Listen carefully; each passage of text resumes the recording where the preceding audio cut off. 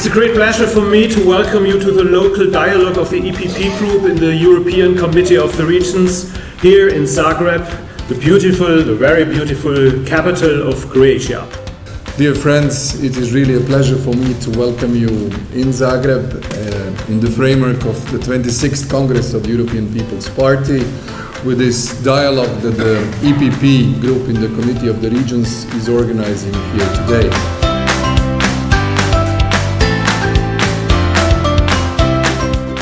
Local politics is everything, and you are the ones that you are next to the people.